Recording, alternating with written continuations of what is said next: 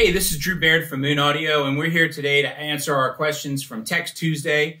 And what we posed to you guys was, tell us a little more about a way to improve our systems with DACs and how does a DAC work, et cetera, et cetera. And so it's amazing in today's world how many products out there have DACs in them now. Computers, iPads, phones, even your Samsung refrigerator in your kitchen that's got that display, it's got a DAC in it. Not that we're going to be using any of these DACs with your refrigerator, but here is a good, easy way to improve your sound, and you don't have to spend $1 million, okay? And what is a DAC? A DAC is a digital to analog converter.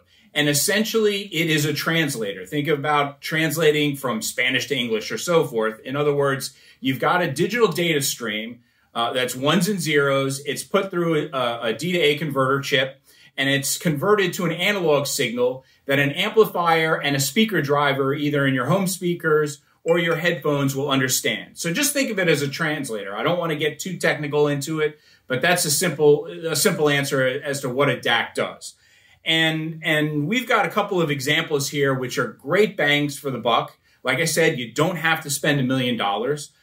They all work sort of universally with all kinds of different products. I've got my laptop here with a Claris Audio Coda USB dongle DAC. It's probably, of the three I'm going to show you right now, one of my favorites. It's the best sounding. It is a little more expensive than the other ones, coming in at $300, but it offers some features and some digital circuitry that just sounds better than some of the other items. You'll notice with this device that you get an actual volume control on the dongle, and this dongle can be used not just with your computer, but with your tablet, your iPad, your phone, whatever. And a brilliant thing that they've done that nobody else has sort of done, and this is the most complicated thing, is you don't have to deal with any kind of drivers with a Windows machine with the Claris Coda. That makes it so much easier. You don't have to worry about drivers getting corrupt over time, which can happen a lot of times with DACs.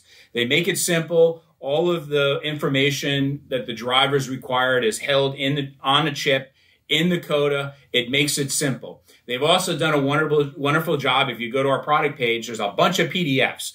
So no matter what sort of streaming service you're using, whether it's Tidal, Qobuz, Roon, Windows, Mac, phone, etc., they've got a PDF for each one giving you some advice on how to use each one of them. I give them a big thumbs up for that because they're doing a little more to make it easier for you.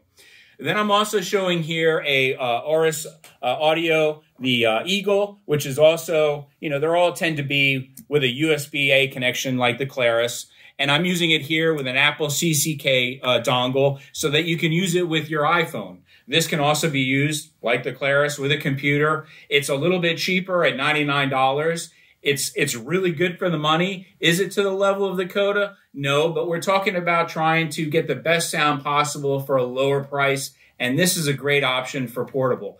I mean, it sounds much better than the dongle that Apple provides you. I don't have an example of one of those right now, but that thing is so teeny, and they've actually got a DAC and an amp in that cable, and it breaks nonstop. I've got 3 girls at home, and we keep basically an entire closet full of them because they don't want to deal, even though the Eagle or the Claris Audio is really small, they don't want to deal with any kind of thing that's got a dongle that's a little bit bigger. So we keep a bunch of those in stock because they break all the time. They don't sound that great. They're good for IMs, but they really can't drive any headphones. And that's another thing about these USB dongle DACs is they have a really good amount of power. They're not going to obviously drive a Hi-Fi Man Susvara, but they're going to drive your typical headphones relatively well. And the most powerful of these three is the Coda again.